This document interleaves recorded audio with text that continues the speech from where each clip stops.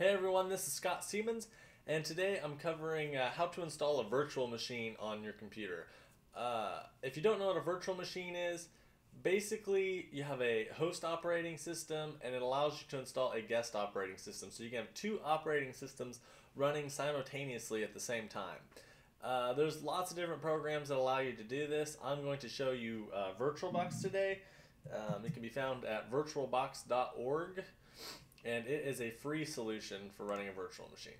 So first thing you do is type in VirtualBox, if I can type, into the search, and it pulls up. I didn't even finish it. It pulls up automatically.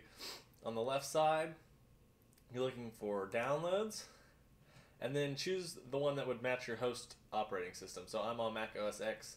I would download the Mac version. Windows, download the Windows version, etc.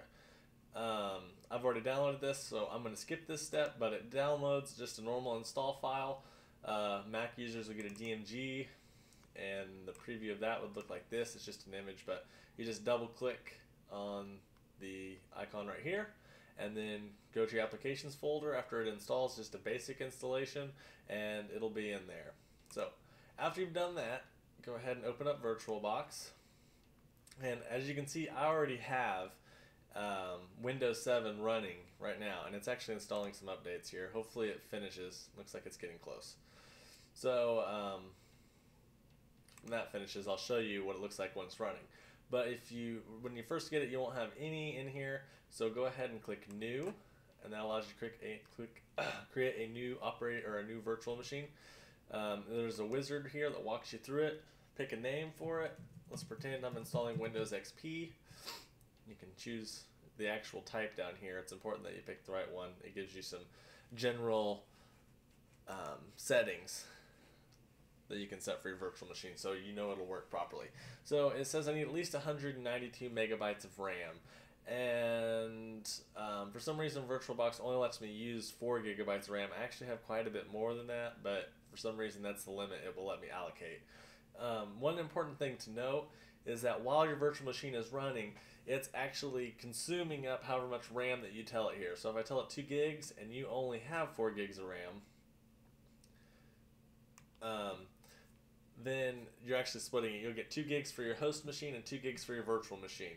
As soon as you close your virtual machine, you'll get all 4 gigs to go back towards the host machine. But it's just important to note that when your virtual machine is running, you will lose this much RAM towards your dedicated operating system. So keep that in mind when choosing. Next, this is where you create the virtual hard disk for your virtual machine. You can also use existing ones if you have some. Let's just go ahead and create a new one so you can see how this goes. There's another wizard that pulls up, walks you through it. You have 2 options: dynamically expanding storage or fixed size storage. Dynamically expanded storage is recommended. You can start out with a smaller disk size, and it expands just like it sounds as it grows. A fixed size storage is you're going to set 20 gigabytes or 40 gigabytes, whatever you choose, and that's where you're going to be stuck at.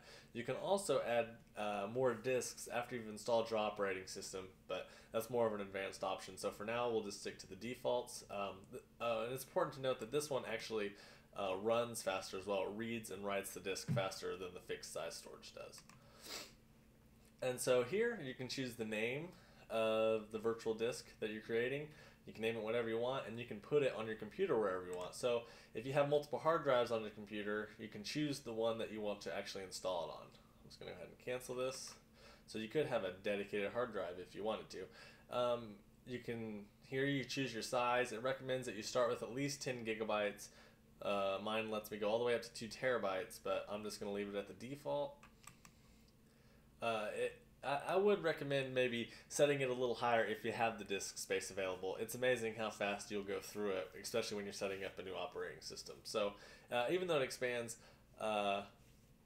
expands dynamically, sometimes I like to set it a little bit higher. Some programs can get nitpicky if you don't. So there's the summary. It shows you what you just created and wants to show you again. So there you go. Now it should pop up right here, and there it is.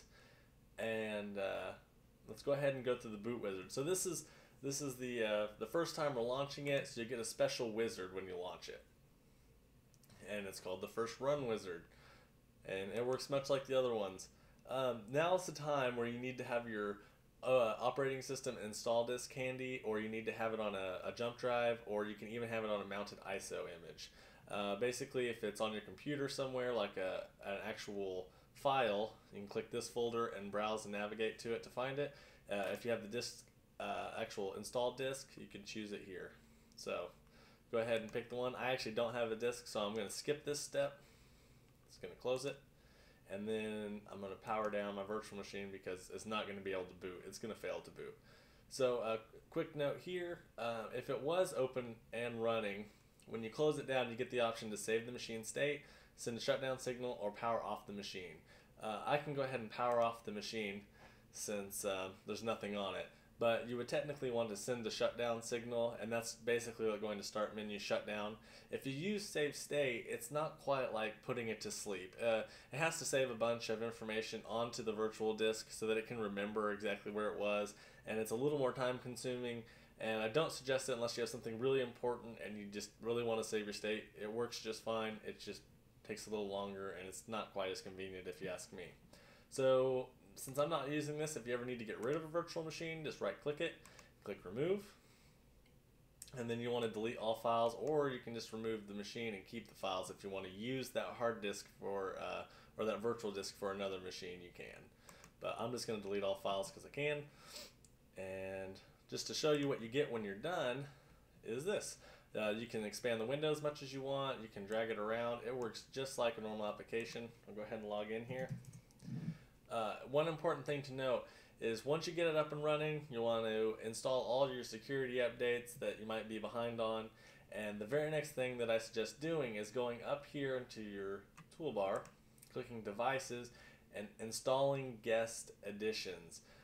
Before you install these editions, it doesn't let you resize the window like you want. You have to go into Windows and choose the screen resolution. Also, your mouse doesn't nicely transport in and out and switch automatically like this. It kind of gets jammed in the side, and you have to hit the left control button to unlock it to get back into your Mac. It's just really inconvenient workflow, and that's something it didn't say in the instruction manual, so that's one of the first things I would do. It makes it so less frustrating to work with and makes it operate a lot more natively.